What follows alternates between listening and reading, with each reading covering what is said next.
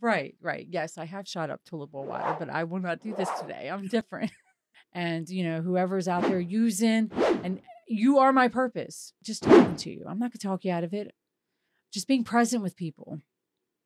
I don't know. That's what gets me excited in life today. It really does. Last December, I was able to donate my kidney to someone. I don't know who the hell got it. Somebody in Texas or something. I didn't want to know. Yeah, see, listen, I'm real spontaneous like that. I just wake up one day like, I think I'm gonna try to give my kidney. I'm I'm just real. I just want to give away my kidney Yeah. today. Erica is an ex-heroin and meth user that has turned her life around and become an anti-drug advocate in her community and a responsible mother of 4. As if raising 4 kids and having several jobs wasn't enough, she donated her kidney to a complete stranger just because she could.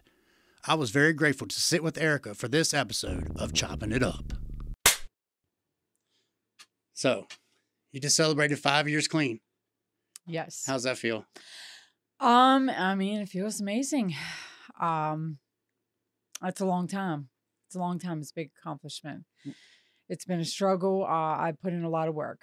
Right. So what are you clean from? What was your drug of choice? So my drug of choice was heroin. But I mean, I guess my drug of choice is everything pretty much. I'm what they call the garbage can user. Right. I Yes. gotcha. Yes. Yeah, I'm kind of that way too. I like a little bit of everything. But Yes. certain ones I like more than others. Right. Heroin, Right. opiates, Xanaxes, that was my thing too. Yeah. When'd you start using? I was 15 years old. And I started smoking. I quickly went to pills and then cocaine. And I mean, it escalates pretty quickly. Right. Yeah. Was it the people you were running with that was just able to get these types of things, or was it? I had a pretty rough childhood. So, my parents were going through a divorce. I had way more freedom than I probably should have. And so yeah, I kind of ran with that freedom. And when I was 15, I was running with guys that were much, much older than me. So I wanted to do everything they were doing. Yeah, that's usually where it starts, isn't Yeah. it? Yeah. Yeah. I run around with guys that was older than me when I was young, 13 or so, they were 18 or whatever, but he didn't do that type of shit. But once I hooked up with the crew that did, man, it was off to the races. All we Yes. did was support each other on the next high. Yeah. Yeah. And it's a wrap. Right. So no overdoses. No. Thankfully, I did get lucky. I've never overdosed. I feel like I came close quite a few times. But when I did use, I hung out with some old heads and they kind of looked out. Right. And so, there was one gentleman, he must have been 65, and he really taught me on this is how we prevent that. So I'm blessed with that I didn't have to go through that. Yeah, because nowadays they're just grabbing it and using it with no knowledge. Yeah. Other than what they've done before. Yeah. So you never did no fentanyl? You never liked the fentanyl? Was you around for that? When I was using, 5 years ago when I was using, fentanyl wasn't like such a thing. And now as I look at people using, things have changed. Now it's all fentanyl. When I did heroin, it was actually straight heroin. There wasn't nothing in it. They didn't have to put anything in it. Right, we had scrambled caps and then the... Right, Yeah, yes. I remember. So, times are crazy now. And times have changed. Everybody's on the fentanyl. So no, I never did that. And the meth too. So you said you got off of heroin with meth, and that didn't. Yeah. So I mean, it's actually a funny story. I was withdrawing pretty severely. I had a friend come over and he's like, I can make your withdrawal stop right now. And when you're sick, Oh my you will God. do anything. So I was like, okay, whatever it is. I'd been sick for days. So he gives me meth. And of course, instantly the withdrawals are gone. But I couldn't blink for 6 days. I couldn't blink. I couldn't sleep. And, man, grinding your teeth to pieces. Yes. Ugh. And meth made me very psychotic. I always say I only did meth for maybe a year, but like it did more damage to me than the heroin in 15 years. I went completely crazy on it, didn't sleep, delusional. And so in the end, that was the last thing I used was meth. And I had went to jail looking, maybe 90 pounds, looking like Skeletor. So Been there. Yeah. It was Been crazy. there. I went in Jesus, I guess it was whatever it is, 02, and I was like 155 pounds. I'm 6'6". I'm 250 now. And that's, yeah. So yeah, I know. I never liked the meth. I never did the meth. But as far as the opiates taking the weight off of you the same way, you just get trapped in this circle of get high, get high, get high. Yeah. Yeah. Drink something every once in a while, but Right. Right. And like anything that you do, it's so exciting the first time and it's just not fun anymore. yeah, Like it becomes like I enjoy this, so now I just have to function. yes. Have to function. Once it becomes a habit, that's the worst part about it. Yeah. And some people can use the same drugs and not ever find that. Now, they can use it 2 or 3 days in a row and then just quit. That's not me. Yeah, I don't know if I know anybody like that. Yeah, I've definitely known people that have used it off and on, or pain pills, for example, that they can just take pain pills. Like my mom, she could take a pain pill 2 or 3 days in a row because she feels bad and then not worry about it for 2 years. I could never Wow. do that. No, I couldn't either. And that's a hard concept for me to grasp, somebody that can do that. And that's something at 5 years that I'm still looking into. Like, why am I an individual that, I have compulsive problems with everything I do or everything I take? So celebrating 5 years, in this past year, I've put in so much like inside work, because they always say like drugs is not the problem. It's not a problem at all, but it is definitely our solution to everything. And why is that? So I've been digging deep this past year, and I have some serious issues with anger. I'm such like an aggressive person. No way. I would never Yes. think that. Thank you. Because it's working. Like I increased my therapy and, reading books, and now I am calming my anger. So let's just say something pisses you off in the moment. What do you do right then is there something in your head that you go through that says, hey, I don't want to act this way, so this is what I'm going to do type thing? So I did anger management for a year, and I think it began as when I got angry, I'm like, I'm not going to say anything, and I clenched my fist. But I think the more that I did that, it became easier just not to flip out. Okay. Because at work, I've got 2 write-ups for physical assault, and an older guy. What? I cracked his head and it busted his lip. Jesus. So like, I would never think that of you, man. I swear I wouldn't. yeah. But it occurred to me like, I can't act like this. It's not okay. Like, Right. people are like scared to say anything to me. So I've been exhausted this past year, but I've been in so much work to be a calmer person. And the problem about changing is you have to want to change. I enjoyed being that angry person. I enjoy being a complete psycho. And I think it has something to do with having control over people. You can control people with anger. So like, it was hard to change because I liked who I was.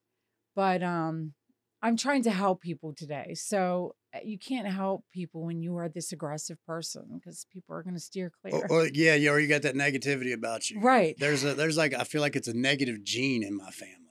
And I think as humans, we're also designed to look at the negative because it's so easy to see that versus the positive. But my pops, it was just like, rah, rah, rah, rah. Everything sucked. There was 2 good things in the world and everything else sucked that day, every single day. And I think that passes down. And I always looked at him like, you're such a miserable dude, and I don't want to be like you because you're miserable. You're very smart. You helped me learn a lot of shit, but you're so miserable that people don't even want to be around you, man. And that really made me change that part about myself too. So you were an angry person. Oh, too? absolutely. And I still am. But instead of those flip outs, I just kind of, you know what? It's not a big deal, man. Why am I going to let this affect me, my day, or how I'm going to feel, or how I'm going to talk to my girl when she calls, or this tattoo message? I'm going to act like a dick. Come on, man. That's just ridiculous, isn't it? Yeah. I can't see that about you. I mean, you appear pretty intimidating, but you don't seem angry. Yeah, and I am. I'm a teddy bear, man, for the most part. But when I get to that point, and for me, it's either you said something about you challenge it in the moment. For me, it's like I'm there and I'm challenging it, and I either flip the fuck out immediately because I don't think about it, or I stuff it way, way down. And then later on, if something else happens, that might come up too. And then that's a problem for me, is I have to learn to speak on the shit that I don't like in the moment sometimes without being mad. Yeah. And just be like, hold on, man, this is not cool, whatever, instead of like, fuck you, because that's where I want to go. Anyways. So you said jail was a part of your story too. Yes. So I have been to jail 17 times. The only reason I know this is because of the last incarceration. The guard said, well, this is your 17th time here. You are now part of the frequent flyer program. No shit. And I asked him what I want. And he said a nice 1 room with a bed and 3 meals a day. So I never forgot that because like they were laughing at me that I had been locked up 17 times. Um, and I don't even remember when that was. Man, it's been so many years. So yeah, 17 times. I think I can't even count like the total number of time I did. I did like, 2 1-year sentences, and it's been a lot. Right. Enough that you added all up your 3 or 4 years inside. Yes, yes. A lot of wasted time. Right. What did you do inside when you were in? Did you gamble? Did you? Um, so after the first couple incarcerations, I learned pretty quickly that in order to do time, you have to make yourself comfortable pretty quick. So I learned how to do that. I don't know. I was really mean in jail. I wanted everybody to leave me alone, and I was like the mean girl. And it worked like the complete opposite. Everybody wants to hang out with the mean bitch in the pod. I don't know why. It's weird. But no, I mean, I did. I played a lot of spades, and I don't know. It all seems like a blur now. Like thinking that like all this time that I did, you're just going through the motions, you know, like really don't know how to play spades, so you do it in jail though, right? I'm actually a spades beast. You can't really learn till you do it in jail though. Right. Like, I mean, maybe there's people on the streets that play that much, but when you play it that much, you just learn how to know everything that's going to happen nearly. I can count the cards down to the last card. Yes. I can tell you there's one heart out there. There's two heart, whatever. I can count every card when I'm really on. Did you ever play pinochle? So I played a couple times, but pinochle has a lot of rules. It's hard, but it's so fun. It's hard to keep up with. 80 cards instead of 52. Yeah. And I tried to play poker in there. Listen, inmates get real serious about their poker. Yes. I can't mess with that. But that's the one table I never sat at. I think I sat at the poker table one time, lost $5 and never sat down again. Yeah, they get pretty serious. Even the women. They See, that's what's crazy though, is because like I've sat in many men's pods, but I've never sat in a chick block like that. I've seen a few, TV shows and things like that, but is it the same as it is with guys? Is it like some chicks are disgusting, don't shower, yes, things like that, and then other people are in there 3 times a day? Yeah, I feel like if they don't shower, the girls smell so much worse. So the guards used to say that as far as fights, the girls, hands down, so much worse than the men. No shit. Because women are petty. Right. You could do the smallest thing and we're ready to pop off at the drop of a hat. You ever did any whole time? I almost did. So, part of my recovery was entering into the local drug court program.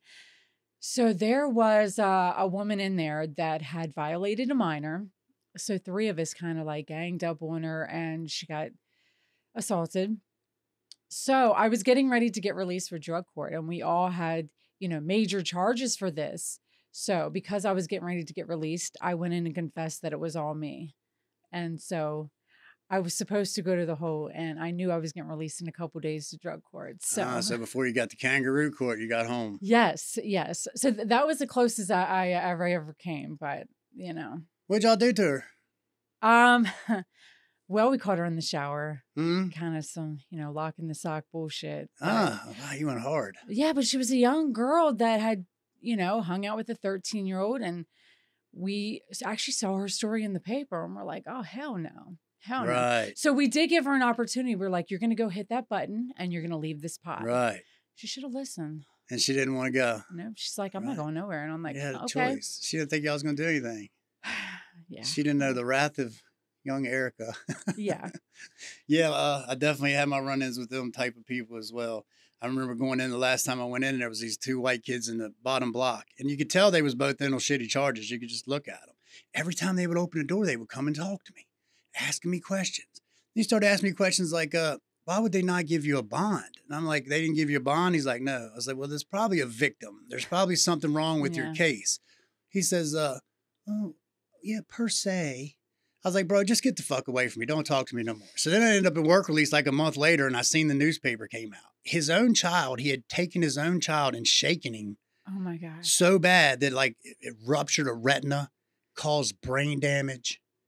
And I was like, dude, I'm glad I didn't know that. Yeah. Because if I would have known that then it would have been, I don't even know what I would have done. Maybe I would have hurt him. Maybe I wouldn't have, but I wouldn't have got the work release. Absolutely. And I hear all the time, like, especially, I think it's more with the guys. It's rare to find a female that, as a predator. But they torture them. They don't allow them to eat, and I think eventually, like, they're segregated. But it's just funny who you're around in there, and you have to learn to deal with people. Like, it's tough. And it is tough. And I was talking to someone that just got out recently, and he's like, "There's 6 or 8 pedophiles just walking around Yeah. on the block like it's normal, like they're regular everyday people." And I just don't feel that way. When I was going in, they were in protective custody because they didn't, you know what I mean? Y'all want to go up there and watch little kid shows, do it up there away from everybody else. We don't want to know about your perversions. Right. Yeah. And now they just let them walk around with everybody else like it's normal shit. Yeah. So thankfully, we don't have to deal with that too much in the women's pod. Yeah. The girls don't have that problem. Except for that one time. Right. And at the same time, too, it's like if some teacher has sex with some boy and then he's just a hero and she's just great. It's totally different than it is the other way around. It's just the way society looks at it. Yeah. So 5 years clean, are you going to meetings? What are you doing on a daily basis? So I do. I go to a 12-step fellowship. I actually sponsor, I think, 4 girls now. It's a lot. And then I do my therapy. But yeah, I'm part of the a 12-step fellowship. I've done my 12 steps, completed it earlier. Or I'm sorry, it was last year that I completed it. So, I have a sponsor. I spent a lot of my time trying to help people. As a matter of fact, like I just had some friends recently go back out. So I just posted on Facebook. If you are someone out there using, whether you want to quit or not, like, call me, because when I was using, I never had anyone to call. And I don't care if you want to quit or not. We all just need someone safe to talk to. So I haven't got anything from that. Yeah, and that's great because you have an understanding of that. And that makes a big difference. When somebody calls you and you're just instantly like, well, you need to and you gotta. I try my best to do the same thing too because I have buddies on the same shit. And I try my best to just be like, all right, man, what are you going through? What's up with you? What are you going to do next? Like, I'm asking them what they're going to do instead of like pointing my finger at them. Right. Even if you're calling and you're using, like, I don't want to stop and I'm like alone and I'm scared right now. Okay, cool. Let's talk. I haven't had anybody call me yet, but this past year, being clean, I try to help people because we're supposed to, helps to keep you clean too. Yes, absolutely. And I didn't understand that till later on. They say call people when you need help and you feel like you're bugging everybody. But then I got some clean time and I realized when people call me, like, I felt like I was being of service. Right. You had a purpose. Yes. So, I have people in the morning, they call me from rehab just for someone to talk to. It's kind of like a little family that you build, though. You know what I mean? It's like when these people start calling, I have a crew of groups that I talk to, and some of them I only talk to once every 2 weeks. Some I talk to almost every day, but it's a little family I have. It is, absolutely. And I enjoy talking to them. I want to know what's going on with them. One of them's been coming off of gabapentin for 6 months now. And I've been, helping him come down through tapering because I actually just quit about, 6-8 weeks ago. So I was on that shit for a year and then I just figured like, bro, this stuff is fucking my brain up. Yeah, they say it's bad now. It's fucking your brain up, man. Yeah. Because I was on this roller coaster where I'd be like, yeah, and then I'd be like, oh my God, the whole world sucks. Oh, that's so true. And then I'd be like, and I'd be like, oh my God, the whole world sucks. And I couldn't control it. And one day I just said, you know what? Fuck this. I'm done. I'm not tapering. I'm not doing shit. I just took a bunch of punches to the face for 3 or 4 days. Felt like hell. But that's when I really started learning all the shit about changing your dopamine habits and all that. This a totally different thing. But yeah, I still talk to him a lot. And as he tapers, he tells me how he's doing and how he's getting better. And I like hearing that. I'm glad to hear that from him, that he's doing better. Instead of saying, actually, I took 4 extras the other day. And he don't do that no more. It's been months. And I can't wait till he's done. Right. And we can sit here and say, dude, now how do you feel? You know what I'm saying? You quit drinking. You haven't drank for 6 or 8 months now. You're working and killing it. I just, I think that's interesting. But I definitely like talking to him. And then Eric just finished cancer. So I talk to him every day. I mean, how's that feel to come off of cancer? So he's done. Yeah, he's done with the treatment. They're getting ready to do some type of thing to see if he's still got cancer or not.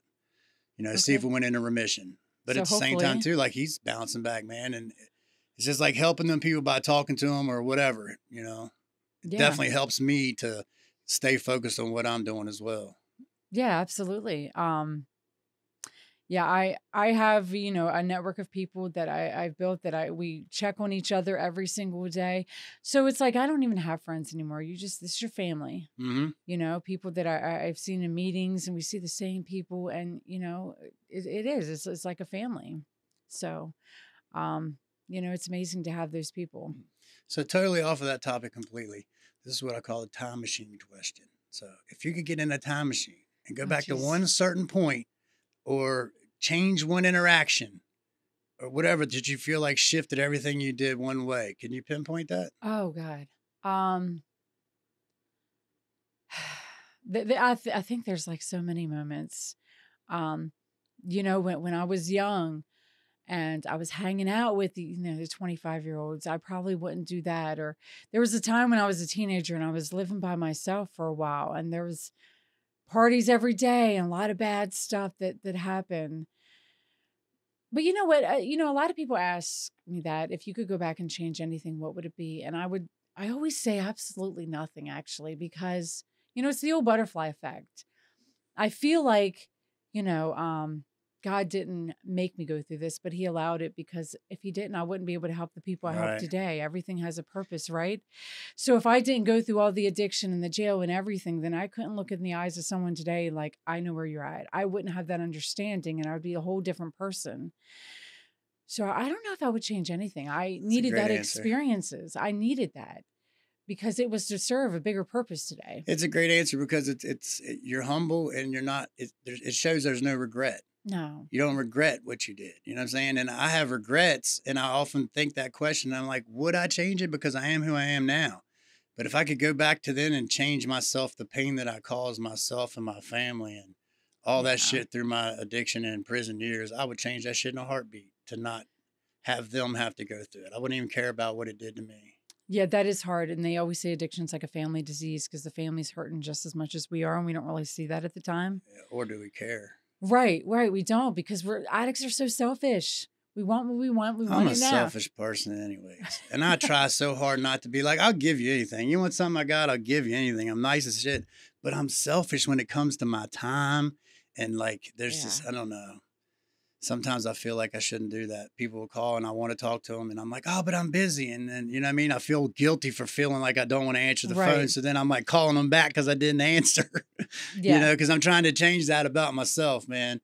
Which is one reason I changed this whole channel thing around to the way it is now, because I want to bring more attention to people like you that Yeah. that can, have a good word and have something to say instead of just my experiences with all this shit. Because Right. mine are pretty extreme in some ways and other people's aren't, you know? Yeah. But again, I've learned a lot of shit 17 times in jail, aggressive and angry. That was something I would have never thought of. And I'm so glad to hear that today, like, because, maybe a couple years ago, people were like, whoa, whoa, whoa, like, you seem like a very abrasive person, because, I'm like talking to people with my hands and coming at them. And it's funny that you say, like, people calling on the phone, and you say you're busy, because I have lost so many friends. That's something I've been trying to do for the past couple years. Like, I had posted on Facebook, if your friend died tomorrow, what are your last words with them? What is your last interaction with that people with those people? Because so many people call, or they're like, you want to hang out? We're busy, we're working. I have learned to make time for people today, and not to even during addiction. I've had people in recovery, that car accidents and stuff, and you don't know what your last day is with someone. So make time for people today. Like, we are all working our lives away to get money. Like, for what? That time you can't get back. So, I mean, it's a hard lesson I've learned this past couple years. I've probably lost more people than I have in my whole life, and it's been painful. So I just constantly remind myself, make time for that phone call. You're irritated, cool. Talk to them anyway, because that's going to be your last conversation with them.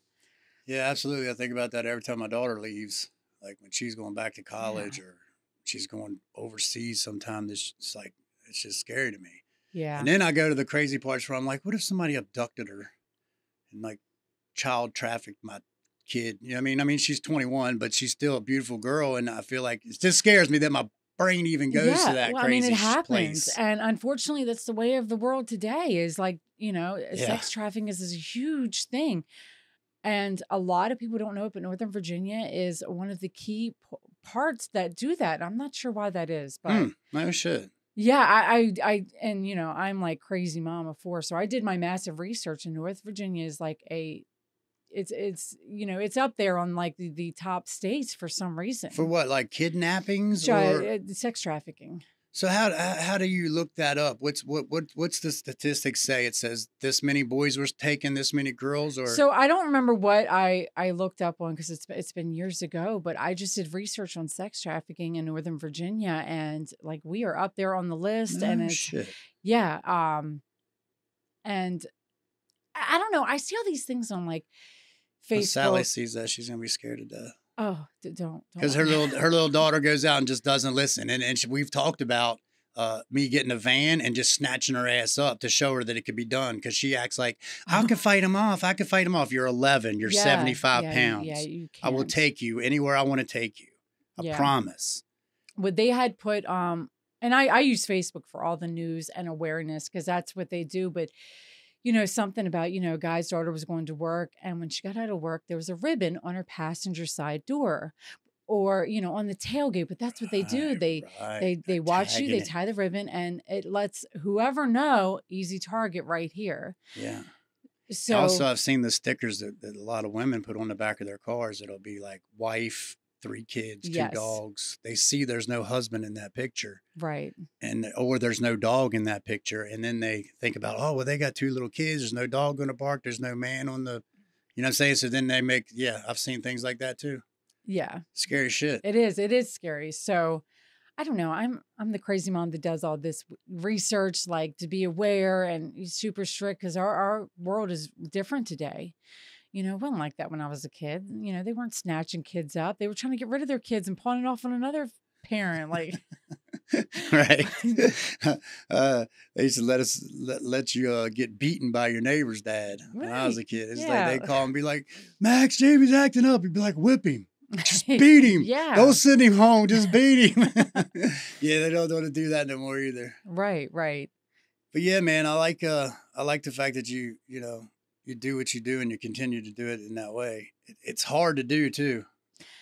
It is. I mean, there's just so much work to put into it because, you know, you can get clean, but until you put in the work and take care of the reason you used to begin with, you're always going to return there. Just like I look at people that like recently have relapsed and they got clean and they stayed clean for a year. But until you deal with your problem, you got to do like the deeper work or you're always going to have that feeling inside of you that something's not okay. And, you know, all we know is to numb. Get comfortable being uncomfortable. Yes. We don't know how to deal with shit. We just want to go like numb ourselves and not deal with it. So, I mean, it's been sad to like watch people relapse, but that's the only thing I can teach them is you have to deal with your shit. And at the same time, too, I feel like it's like a magnetism effect. Like you take 2 magnets, they're either going to go together or they're going to push apart. Yeah. And the further I get away from those things, the more it pushes apart. There's not an attraction anymore for me. Right. It doesn't even attract me to going over and doing that. All I see is failure and misery on that end. Yeah, it does get easier as time goes on. And I still have my moments where I'm like triggered, but like they're easier to deal with today. And I have a lot of people to call it like, to call when I have those moments. But in 5 years, like I have a 3-story house with all my kids living with me and so like sometimes when I'm triggered or I feel like down, I just look around. I have so much shit in my house. Like I've earned that. Right. You know, one time I was homeless, living underneath a bridge. I can't walk in my house because I have so much shit today. So like, right. I don't know. And you got your kids there, which is more important than any material thing. Yes. Because at one time I didn't have any of them. And you lost custody? Yes. My 2 older ones, I lost custody, and my 2 younger ones was in the care of family, which I still had to fight for them. But, you know, I earned that back. And I fought and I got them. And I try to keep that in mind because they drive me absolutely insane. And I try not to take things for granted. Yes. Don't forget that first day where, you know, I am crying because I don't have my kids. Right. So, I mean. Same as that first day in jail in that cold, dark cell. And you're sitting there going, what in the fuck was I thinking? everything you care about is gone, and you realize that I wasn't grateful for any of it. Right. Because when you're behind the walls, time stops. Yes. Time creeps by so slow. Yeah, man. So dealing with it every day, though, I feel like that's the same thing too. You gotta turn on something that makes you deal with what's going on every day without searching for that drug. Right. Because like something happened, and I got buddies that still do the same thing. Something happens, like, oh, I just want to. Nah, man. Why can't we talk? Why can't we just go bullshit or do something else instead of you looking up that crack man or whatever it is that you're searching for? Right. You gotta find something else to look for instead of the dope. And see, that was one thing when I got clean that I was afraid of. And I'm like, what am I supposed to do now? I don't have nothing to do. I used to go to parties and stuff all the time. And there's so much shit that I've done. Like, I've been parasailing. I've never been parasailing before, but I'm like, my God, there's a whole freaking world out here. Boredom in recovery is not a thing. No. But we don't know what else to do. But I figured it out pretty quickly. Yeah, me too. I started wakeboarding and boating and shit like that I just love doing, man. And I would have never done that when I was getting high. Right. I'd have never even thought about it. And people in recovery have all these events. There's these massive recovery, like campouts, and people in recovery party. It's just, and when I heard that new, I'm like, yo, party, their partying is different. I associate partying with drinking and using. That's it. But their little party. Okay, so you're a purist too, though. You don't drink, you don't smoke weed. I do absolutely nothing. I do not take medication. I don't know when the last time is I've ate an ibuprofen. It's probably been a couple years. No shit. You don't get headaches or nothing like that? I do. I find an all natural way to take care of it. I'm very anti-pharmaceutical. Because I did my research on that too. I hate them. Me too, man. And I swear it's like, if you've seen the dope sick or the painkiller things where they talk about them people that did the oxys, have you seen either one of those? Yes. Now, I lived through all that. Like, I remember when oxys first hit, they're horrible. Like, we was doing 2 or 3 little hydrocodones, and then dudes like, oh, there's 40 oxys in this, or there's 40 little Percocets. Yeah. And now and then I'm shooting them things up and shit. And those people got rich. Yeah, they did. And they never did a day in jail. They got richer and richer, and they're still getting rich from it to this day and never had to face any kind of consequence whatsoever. Right. I feel like I'm a little bit resentful for that. Yes. My fucking life was ruined around those pills. Was it my choice? Yes. But I also feel like the Vicodin and the Percocets would have never been as bad as what the oxys were. Right. Because you can't sniff them. You can't shoot them. It wasn't 8 at one time or 16 at one time. Right. The oxy era was like it was a horrific, a traumatic time for a lot of people. Yes. Like, a lot of people died off that. And I know people that got them prescribed and that's where it started they're no longer here. That's where it started for me, man. Now, I mean, I was doctor hunting this shit, but I found a crooked doctor. And he would just write us oxys and somas and Valiums. Yeah, whatever. And next thing you know, it was a rotating 15 of us that would take each person down. Like, I would take you. If you had insurance, we're going. Yeah. Because your insurance is going to pay for everything. It's going to cost us like $45 for $500 worth of medicine. Yeah. Get in the car. Let's go. You know what I mean? And that's the way we did it, man. And all of us got so bad that in the parking lot of this doctor's place, he was open from like 10 to 12 in the morning and then like 6 to 8 at night. So from 6 to 8 at night, we would be having pizzas delivered. There's needles laying in the parking lot where people are just sitting there getting high, going in and out of this doctor's office like it's a dope house. Yeah. It's just crazy. And it definitely tore this whole place apart for sure. Yeah. Me and all my buddies just got, I ended up doing, I robbed a pharmacy. Fuck. 4 Oxycontin. That's right. You did. I saw your... crazy, man. Like, who does dumb shit like that, dude? Yeah, lessons learned, though, right? Yeah, for sure. And it's about moving on, right? Yeah. Windshield's bigger than the rear view. Yeah, and I mean, it's good you can laugh about this stuff today. Like, damn, I did the dumbest shit. And I think the biggest part of it for me now is I'd rather be able to teach people, like, you don't want to do this. Trust me, you don't want to do that. Like, I think that's one thing that my kids did learn from me, even though it wasn't me doing it, is what not to do. Right. You know what I mean? Because I did what you shouldn't do, and they haven't done it. They're not drug users. They both finished high school. My daughter's in college. My son's got a great job. He's married. And if I had to go through that for them to be what they are, then okay. But again, back to the regret thing, you know what I mean? Because there's so many other things I would have rather been a part of. And that's one thing I try to that's one of my huge life goals is I will do anything I can to make sure that my kids do not follow my footsteps. So when I go to the meetings and stuff, my little kids actually come with me. Okay. And a lot of people are like, that's not okay. All the people sharing the stories of this and this. No, my younger kids are 8 and 12. I need them to hear those stories. Right. I don't care how brutal it sounds, how inappropriate, because you're going to get older and you're going to run into an opportunity. And I want you to think back, why I heard this in the meeting. Right. I don't think this is okay. Like, Right. I want something to sink in your all's little brains because, you know, I've got 5 years. I'm doing the damn thing. But, you know, it's all about them. They're our next generation. What are we doing for them? So yeah, that's I'm just making sure, which, you know, my older kids, they're 22 and 18. Neither one of them have did hard drugs. Right. So I am like super grateful for that. So I mean, I guess, you know. And I think what I relate, what first thing that makes me think of is my grandparents were alcoholics, and I never drank because I watched them fall down, get drunk, burn their hands. I mean, I watched horrible shit as a kid from them drinking. So like that was never my thing for 30 years till I ever even really liked a beer. Right. So I think it's like seeing that addiction, or whether it's good or bad, or the, you know, whether it's the meeting side or mom's falling down all the time, it's like makes you not want to do that as a kid, right? You would hope so. Yeah. And I talk to my kids a lot because they, you know, they've been old enough to kind of see me, you know, go to jail and not looking okay or sick all the time. So I spend a lot of time talking to them now that, like, you know, I was a sick person.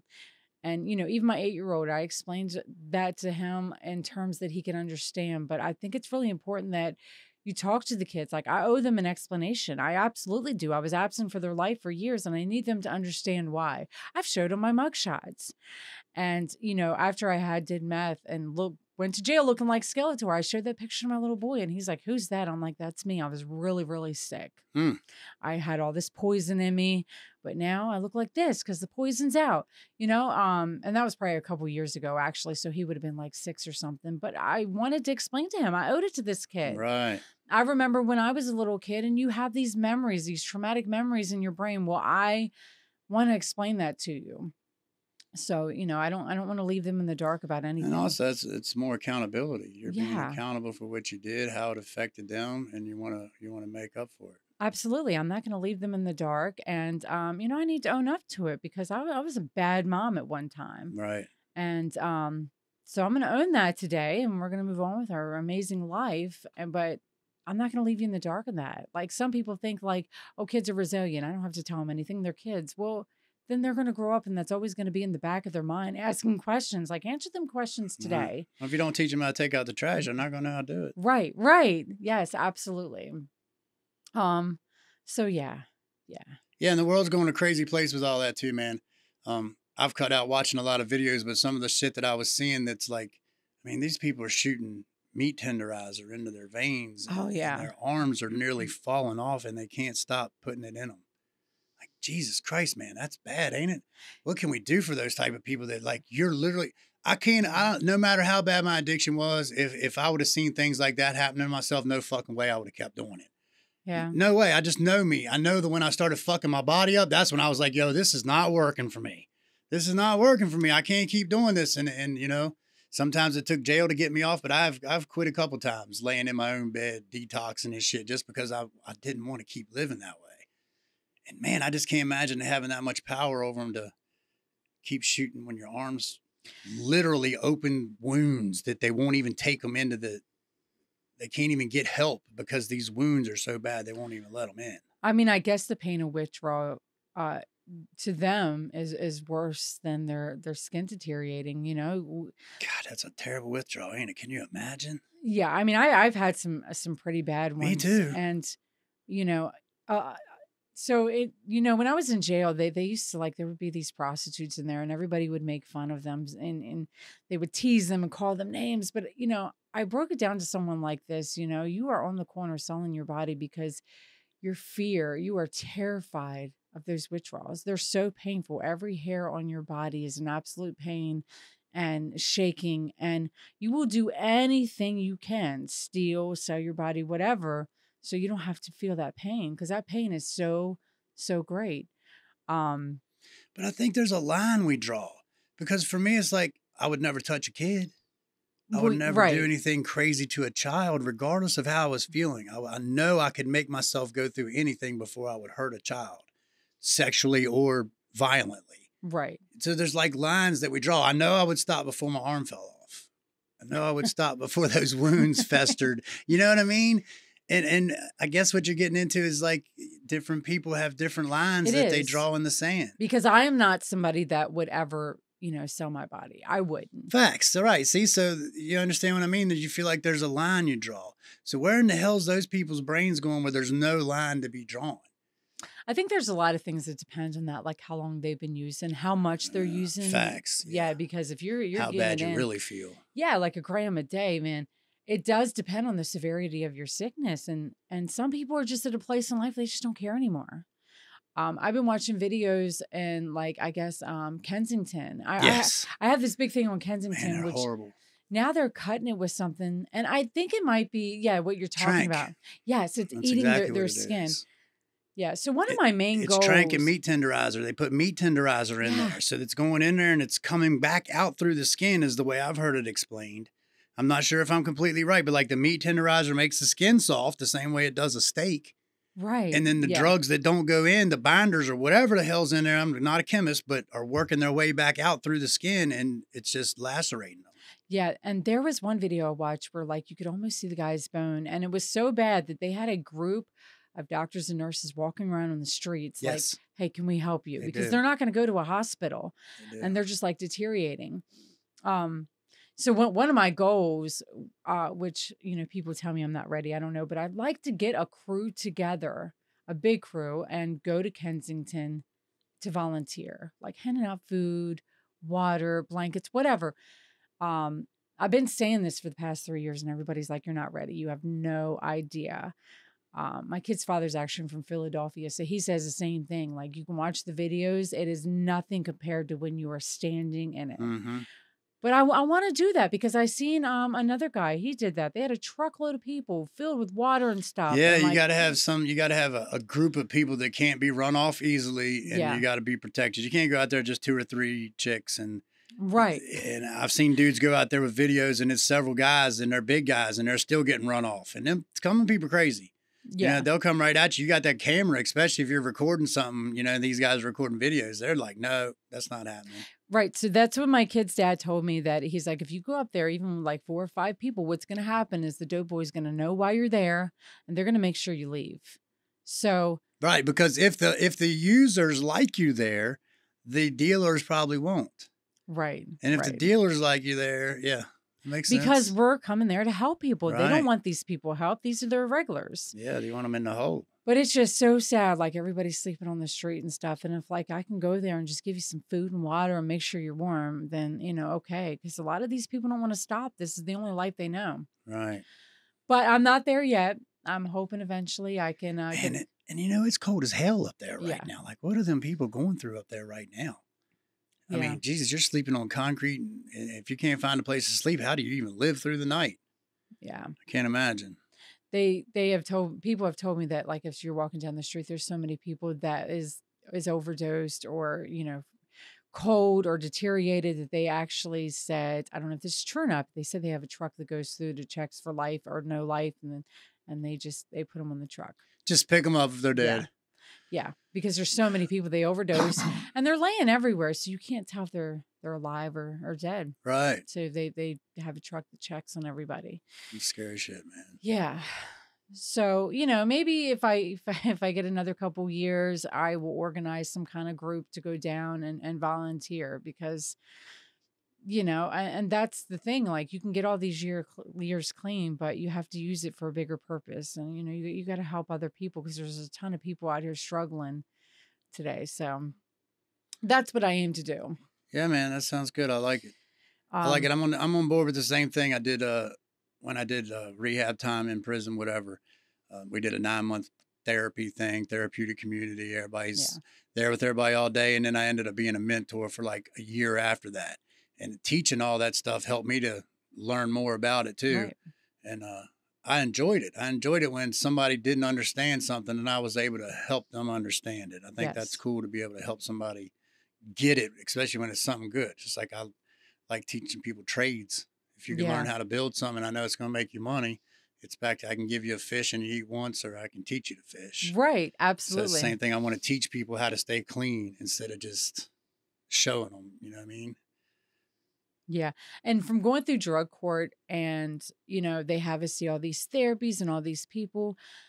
When I did that, I realized that there was such importance to, like, if I'm going to talk to someone and they're trying to help me, it is so important that they have walked in my shoes. And unfortunately, we didn't have a lot of that in drug court. They just had a bunch of degrees. They had no experience. So it is so important. If I wanted someone to help me, I want to look in the eyes of someone that truly understands. And so that's another reason why I really do it, is because there's not a lot of people in that career field that have that understanding. Right. You can't get a degree and understand where I'm coming from. I don't care how much you study. You have to have that life experience. I like that you said that too, because that's kind of where I've taken this that way, because I can't talk to you about being rich because I'm a broke ass white kid. That's right. I can't talk to you about certain things because I know nothing about them. But when it comes to addiction, I know that. I can tell you about that. I can tell you about how people have been through it. I can tell you because I've been through it. Prison, I know how that is. Tattooing, I know how that is. I can tell you about those things. Right. So I have to be able to have some kind of value in order to make any of this work. And I feel like the value in this is teaching people how to not be fucked up, how to not ruin your life. And if you are in the midst of ruining your life, there is a way out. Yeah. Yeah. And there's value in that for sure. Doesn't matter how bad life gets today. It is not as bad as when I was using. Never. And I try to remind myself of that, because my bills will be like a week late. And I'm like, oh my God, like I'm failing. And I'm like, no, today I have normal people problems. It's okay. It's okay. I'm not in the cold. I'm not sick. So I have to constantly remind myself that, because, like, I'm taking care of 4 kids by myself, like, and, trying to pay everything. And I'm like, it's okay. Ain't nothing getting shut off. Our food is filled. Our fridge is filled with food. Right. So, like, it's okay. I'm dealing, like, it took a while to grasp that my problems today are like a normal person. I don't have a problems fanatic today. So, yeah, it's fine. Living a pretty good life. Yeah. That's good. That's why I wanted to get you on, because I know you have certain coping mechanisms, regardless if you can pinpoint them or put them in a drawer and call them something. You have things you're doing on a daily basis to stay doing what you're doing. Yes. That's what I wanted to get out of you. Yeah. Yeah. And, it's funny, because after using heroin for 15 years, meth a couple years, like, we do recover, right? Our bodies heal. So one thing that is, so amazing to me, and not to like pat myself on the back, but last December, I was able to donate my kidney to someone. I don't know who the hell got it. Somebody in Texas or something. I didn't want to know. But, like, man, I used heroin and shot shit up in my vein for 15 years. And you're talking my kidney's good enough to give to somebody? Like, that's crazy. And I say that because it just blows my mind. Our bodies do heal. Give yourself some time. And, like, I'm just so amazed that I can do that today. I'm being evaluated right now to donate my liver. And I'm like, because I'm so excited. My body parts are still good enough. Donate your liver while you live? A piece of it. A piece of it. They take a piece of it. Yeah, they cut a piece out. It grows back. The recovery's pretty brutal, but I'm just excited that I can do that today. All these years of doing drugs and, like, killing my body, and, like, you're telling me my body's good enough that I can donate some body parts out? I've been so excited, but I think this is the last thing I'm doing because I'm getting carried away here. But, like, it's exciting. I'm just I can't believe it. Drugs did not take my body out. We snapped back. Right. Yeah. So it's just so exciting. Yeah, that's definitely crazy. I would never think of giving any part of my body to anyone. Well, you probably could. You're probably all healed up and stuff. But would I want to? I don't know. Yeah. I know, right? Like, maybe if my son or my daughter or somebody needed it, but some random dude you just gave your kidney to. Yeah. See, listen, I'm real spontaneous like that. I just wake up one day like, I think I'm going to try to give my kidney. I'm just real. I just want to give away my kidney. Yeah. I'm very spontaneous like that. I'm like, but they said do service work, and I got carried away with that. So I feel like my service work is filled for like the next couple years. Yeah, man. Yeah, I think so. I mean, it's a kidney. It's so amazing how much damage we do. And I'm just blown away, absolutely blown away. Because I had Hep C for like so long, and I got cured, but I'm like, I just can't believe there's not more damage to my body, my No shit. organs.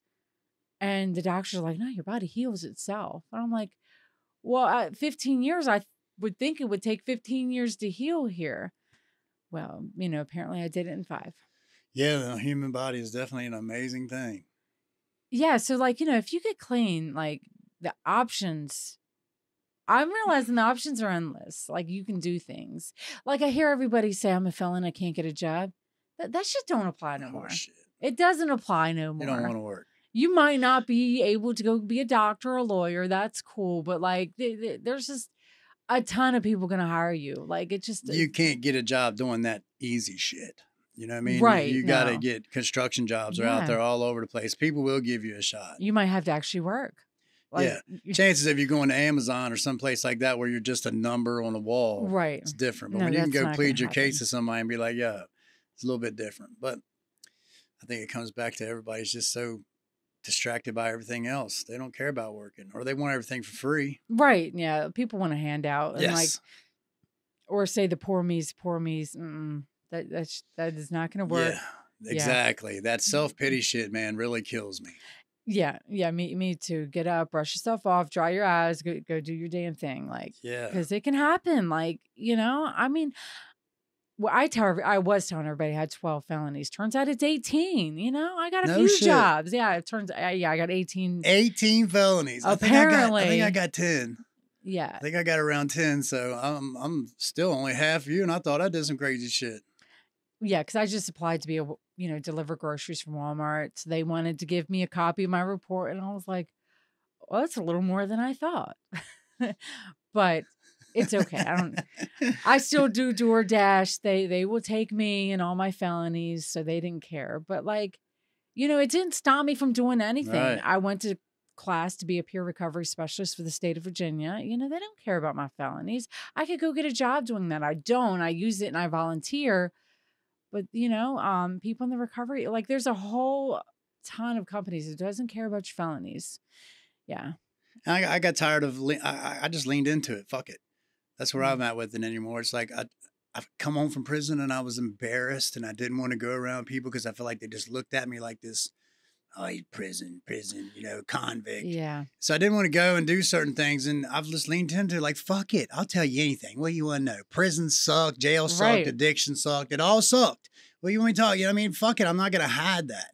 I don't want to hide that. I just want to keep it real. Yeah. I mean, there came a point in time where I'm like so proud of my story because it's not where I'm at today. So like, I will proudly tell anything about my story because, hey, this is me today. It's right. That's not where I'm at. So yeah, which like my mugshot looks crazy. So I love showing that. And during my celebration, my 5-year celebration, somebody shared that I looked like the first 10 seasons of The Walking Dead, or first 10 episodes of The Walking Dead. Uh-huh. And I was like, oh my God, I really do. And I share that proudly because like the difference is phenomenal. Yeah. I just found all my IDs from back. The first one I have is when I was 23. Pictures of a couple of my IDs and then like a lot of my prison IDs too. Yeah. I look pretty bad in a couple of them. And I encourage people to like, look at your old mugshots, see the difference, because that's important. Yeah, see where you are, not where you've been. Yeah, absolutely.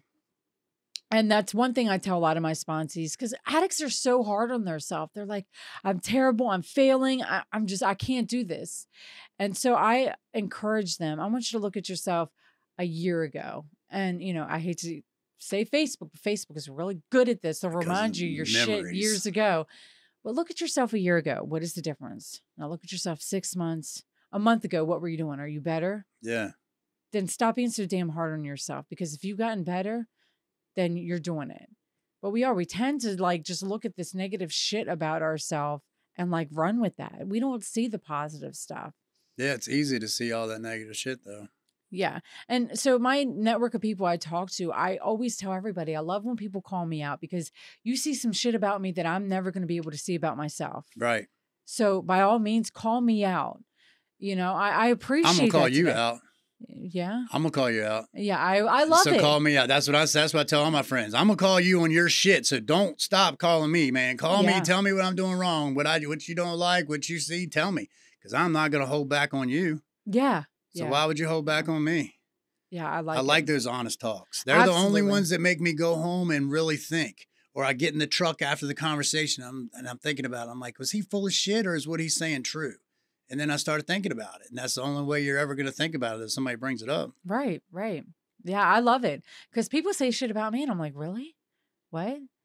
And then, yeah, you think about it later like, damn, I never saw that about myself because we can't see it about ourselves because we're living it. So it's hard to see, like, sometimes it's hard to see our progress because we're living this thing. So I often have to remind, I mean, it's just not people I sponsor. It's anybody in recovery that they're like, you know, this is so hard for me to do. Well, take a look at yourself a year ago. Were you sleeping on the street? Were you, that's not you today. So there's your progress. You need to look at that. Like, I don't know. Goals too, man. I think it's about goals and being able to see that too. I got a couple guys that act like they want to do something, but they just don't take action. No. Sit here and talk about it. Talk about what they're going to do. God. Talk about what they can do. Talk about the idea of it. All that sounds great. And then the next thing you know, they're laying on the fucking couch sleeping at 1 o'clock. And so a lot of people that I hang out with today, that's one thing that I really focus on. I don't want to hear you. I want to see you. I want to see what you're doing. Facts. I don't want to hear you talk. And like, people do a lot of talking. Yeah. What are you doing? My most recent things I've come up with for myself anyways is I expect people to be who they are. So if I know you're a liar, I'm expect you to be a liar. If I know you're always late, I'm expect you to be late. Yeah. You know what I mean? If I know you're this or that, I'm going to expect you to be that. They say past behavior is the best dictator of future behavior. Yeah. Because if you've done it before, chances are you're going to do it again. So I've kind of started looking at that and being like, all right, how many times has this motherfucker been late? Yeah. You know what I mean? Oh, probably going to be late today. Let me set an appointment for 12 instead of 1. You know what I mean? I do that, man, because I'm expecting them to do what they do or not show up at all. Sometimes I look at them and be like, yeah, we'll make this appointment and you'll move it in 2 weeks. And I just know that they're going to do that. But I've learned how to, you know, not think that these people are going to do what I would do. Because that's the biggest thing for me is if I expect people to do shit the way I would do it, never are they ever going to do that. That's funny. I was just talking about that because like, okay, sometimes I'm a little gullible with people. I'm still naive today. And, you know, like there was a guy at work that just had zero respect about a certain thing. But we look at people and we expect like how we would act. You know, we expect people to have respect because I have like respect is like a huge thing for me. Respect is one of the biggest ones I've been dealing with lately. But it doesn't work like that. No, it's unrealistic expectations.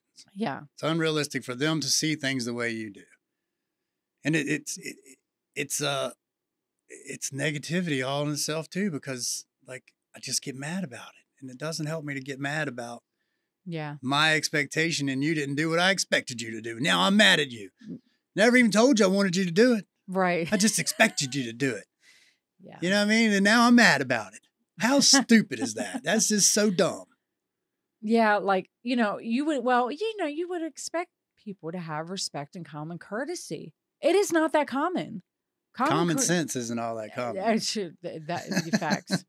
Yeah. But yeah, I know what you mean about the respect too, man. There's I don't want to get too into it, but there's definitely things that go on around me that are way noisier than I like and way at wrong times and with no regard to the other shit going on around. Yeah. And I just sometimes I feel like Bart and Homer Simpson and I just choke them. You know what I'm saying? Like, oh my God. But I don't. Yes. I stay calm. It's hard. It is. It is so hard, but yeah, and I'm the same way because if I feel like choking the shit out of you, I'm going to enjoy every second of it and do it with a smile. And that's that psychotic part of me where I enjoy that anger because that's where I get my pleasure. And I'm like, no, not today. We're not going to do that.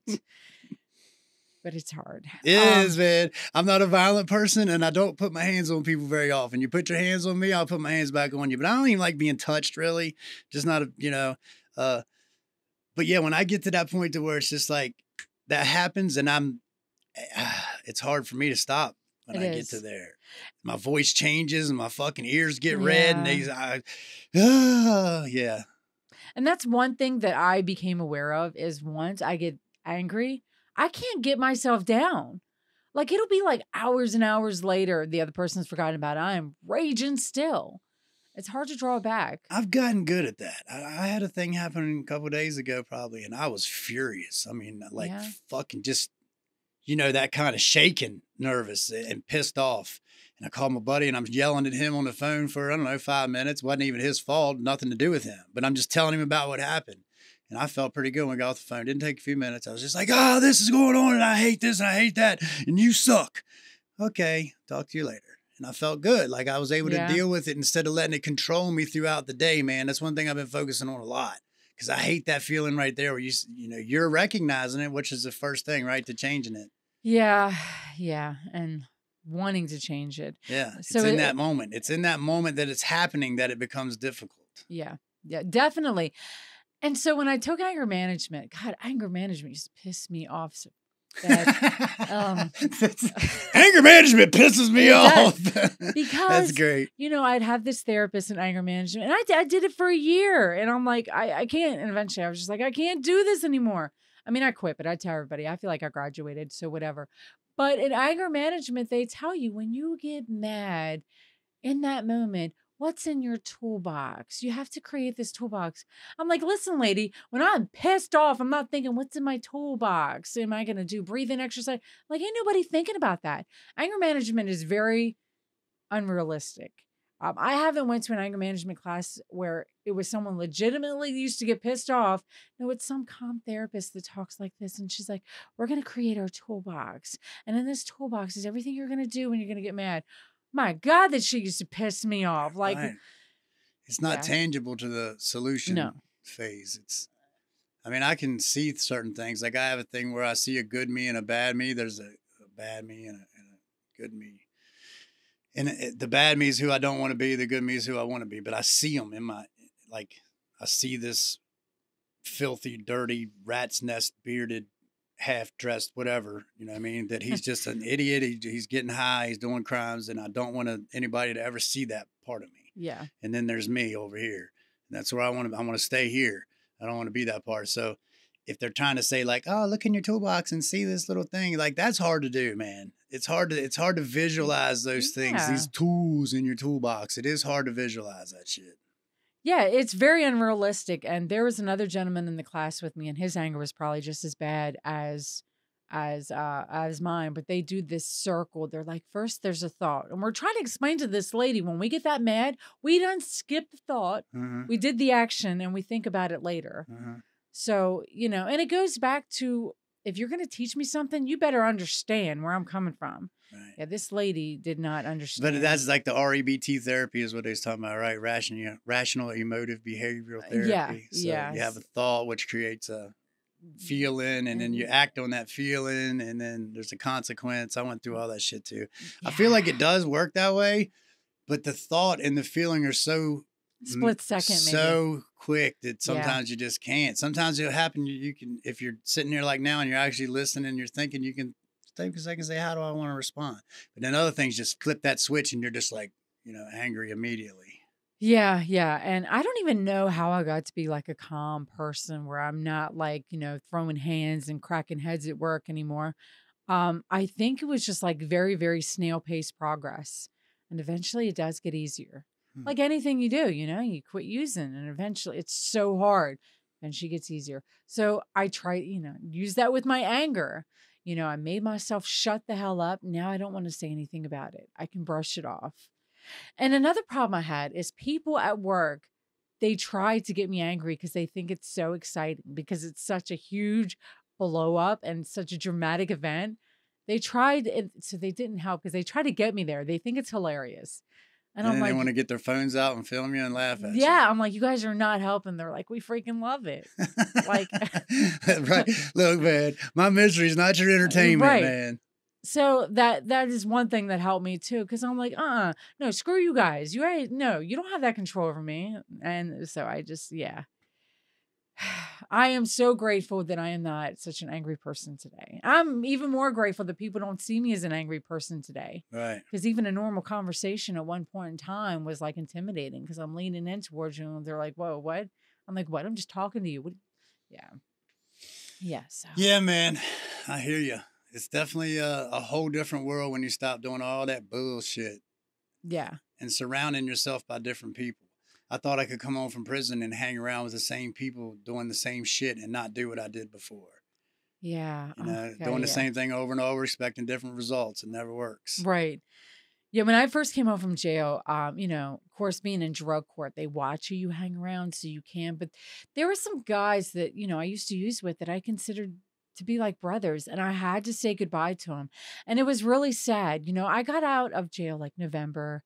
So about December, I went to this guy. He was such a close brother to me, so, like one of my best friends. And he came out of the house, cold, dead ass winter, and I hugged him.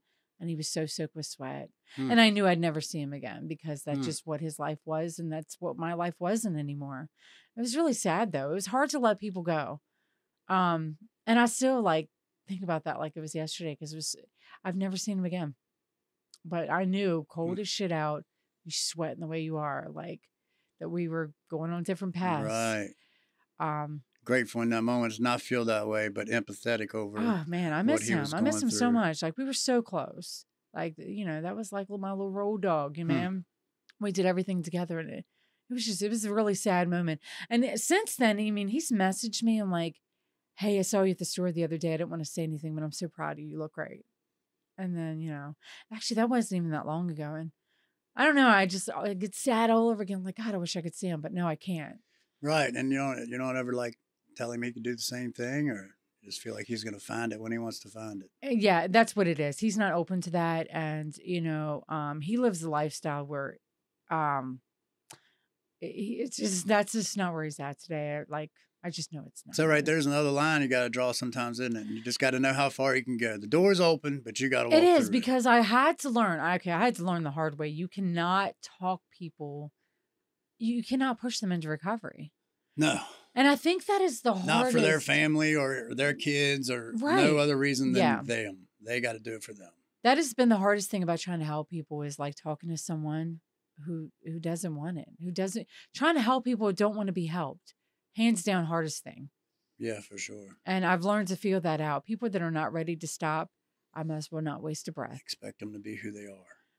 It's been hard because you're just watching someone kill themselves. And I'm like, man, just listen to me. Their ears are not open.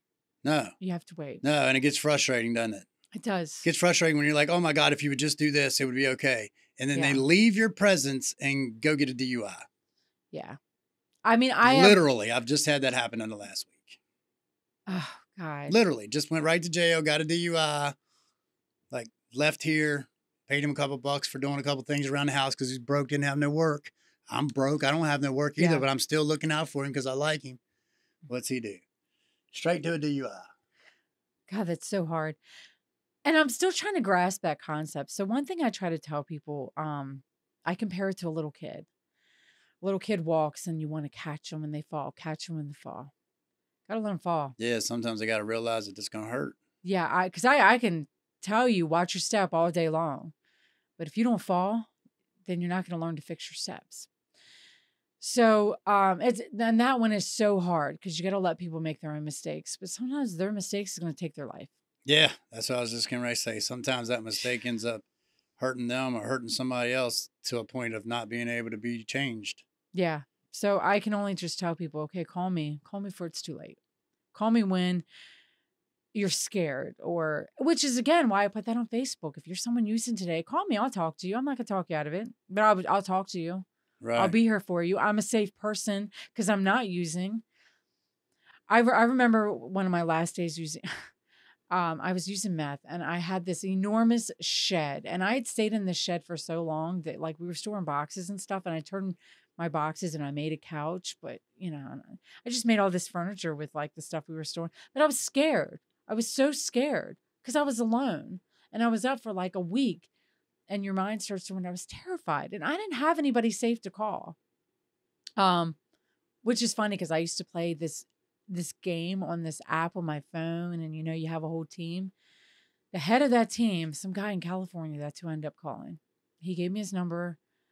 Oh, and it's such like an amazing story. It was this game called Kill Shot Bravo. You have like 50 people on the team. And I got on that app for whatever reason. And the leader of that team, he said, call me. And he lived in California and he talked to me for 5 hours. He didn't use, older guy.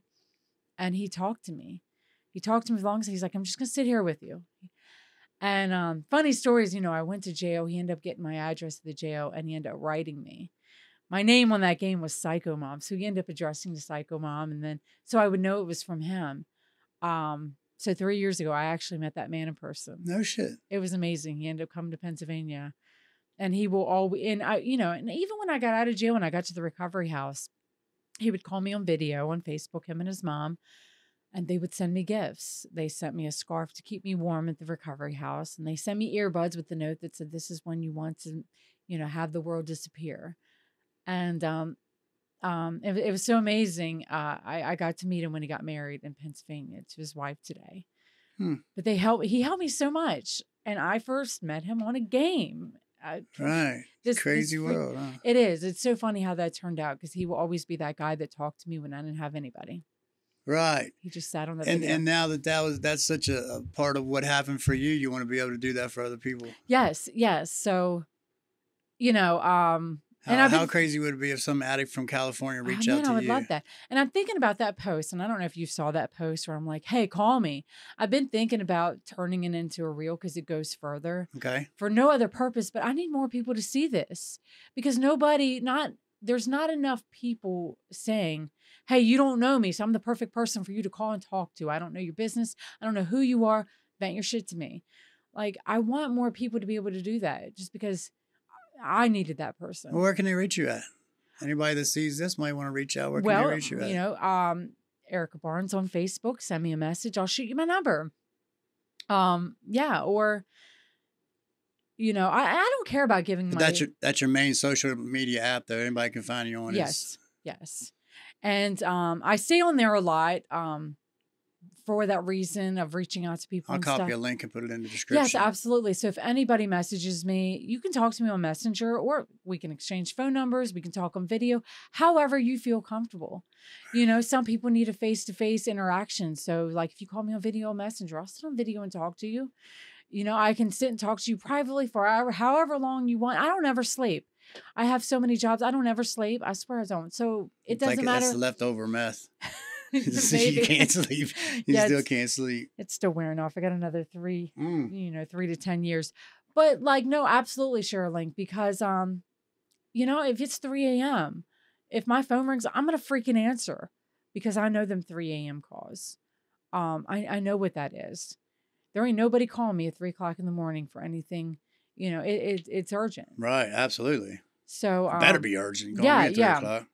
Well, I know it is because everybody that is currently using or used within the past, they're no longer in my life. So, and I have gotten those calls at 2 o'clock in the morning, like people crying, like, okay, I'm going to wake up. Let's talk about it. I will make time for you.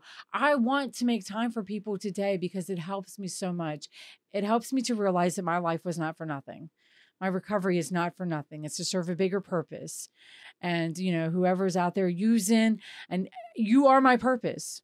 And whenever you're ready, like, I just, there's so much in talking to these people today, like just talking to you. I'm not going to talk you out of it. Just being present with people. I don't know. That's what gets me excited in life today. It really does. It does because I am a person that likes to pay it forward. I teach that to my kids, paying it forward. And there were so many people who helped me new in recovery and showed me how to do things. I want to be that person today. And somebody else that brought it up to me was like, when we're being of service to people and we're helping people out, I feel like it X's out the people that I stole from or I hurt so many years. Karma. Yeah, it doesn't exit out. But like as many people as I hurt, stole from, and sold drugs to, I need to help out that many people today. And you need to spend as much effort in this life as you did getting high. Absolutely. I think that's a key too. One thing I learned in recovery stuff is, how many hours a day, how much money, how much time did you spend getting high? And then when you think about that and say, if you converted that into doing something productive, where would you be right now? Right. So regardless of where I would have been, I know where I'm going because that's all I do. I'm not focused on anything but being productive. not being negative. And you know what cracks me up these days? So if somebody gets clean, what really like kills me is like we would walk 10 miles to the dope man's house. But, you know, I talk to some people that don't drive and they're like, I don't drive. I'm not going to work that job a mile down the road. Dude, you walk 10 miles in 3 feet of snow to Yep. get a bag. Barefooted. Like, stop. To get a bag. Walk your ass a mile to work. Mm-hmm. It's not that bad. Yeah, I think that's always a good comparison too when somebody won't do something or don't want to do something and they've went to extreme limits just to get high. Yeah, I hate to bring this up, but somebody told me that one time because like the COVID vaccine. I'm like, absolutely not. They're like, you shot up mud pot of water and you're scared to death to put this in. You know, I'm like, well, yes, I am. Yes, Okay. thank you I very don't much. care. That is my choice. It Yes. was your choice to not shoot mud water, and it is my choice not to take your little shot. Right. Yes, I have shot up toiletable water, but I will not do this today. I'm different. I'm a different person today. I don't have to live like that anymore. Yeah. Do you know Dan? Dan. Dan, shit, I can't think of his last name. Sarah and them's buddy. I think so. God, he goes to recovery all the time. I can't think of his last. He puts it on his stupid Facebook. But anyways, I want to get him on here. I didn't know if you knew him or Is not. that the hippie Dan? Yeah, it probably is, man. Yeah. I call him Dan. He's on Facebook as like Dan Frankenfist or some shit like that. Shaggy. Is it Shaggy? Might be that one too. I think he's got 2 Facebook accounts. He does. Okay, it is that and he guy. writes back and forth to himself. It is that guy. That's him. Do you like old Okay. Dan? Yes. I enjoy Listen. time with Dan. I worked with Dan for like a year and a half, man. He's a very smart person, and he has a lot of good shit to say. I can't wait to sit down I think it's the same with him. guy. Yeah, I tolerate him. I mean, if he hears this, I love you, Dan. But, you know, it's one of the, yeah, he's good people. Yeah. I can't wait to sit with him. Yeah. I don't even know why I brought that up. He does. He has some good things to say, but man, goofy as hell. Yeah, he's silly. He's silly as shit. But that's what I think is going to be interesting about him too, man, is because it takes all kinds. Some people are super serious and some people are not. And I'm not a super serious person. This is more of the most serious settings you're going to see on my channel. Right. Because, you know me, I'm a clown. I like to laugh. Yeah. But at the same time, too, I think this is important. Yeah. You know, and that's what I enjoy, like when going to the meetings and stuff, because it's so funny that there will be like the hippie guy in there. I've seen lawyers. I've seen doctors, high class, low class. But we all get along because we're all serving like one purpose. That's been really interesting. You see all types of people in there, and it doesn't matter. They don't care like where you come from, who you are, what do you do today. They care that you clean today and you're in that room, and that's been really nice. Yeah. Yeah, for sure.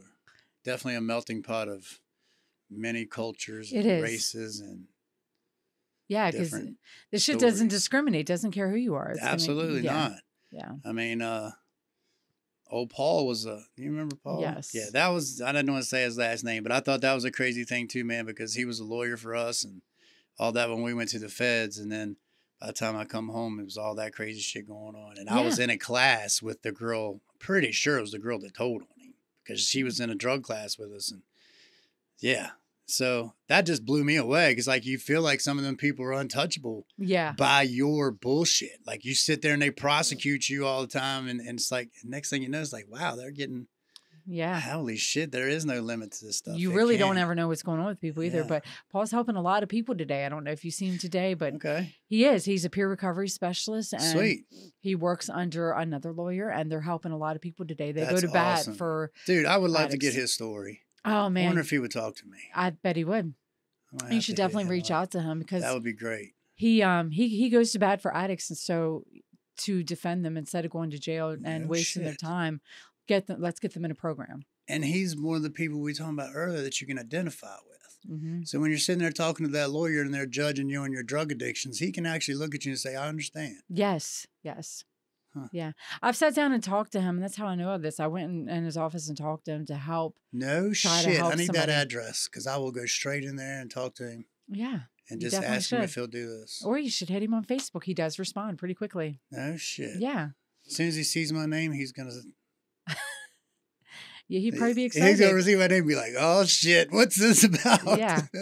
Oh, that's crazy. Yes, I would like to do that. I need to write that name down or need you to send me something. So remember, I'll send you a message or something. Yeah, from sitting in his office, he is so excited to help people today.